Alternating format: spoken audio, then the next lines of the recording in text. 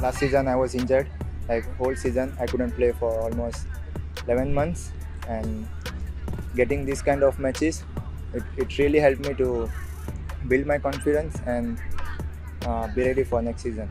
It's good, I was trying from first match, to win man of the match or give an assist and try to score, but it's okay.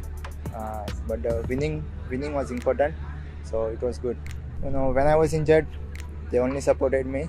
Obviously, doctors, physios, my teammates, but my parents, they always have been my biggest supporter. So it really feels good to win in front of them. I think I couldn't play in front of them in Kantiva, but I hope so. Next season I can play in front of them and support us like you guys are doing. And thank you for everything. Thank you the way you guys support.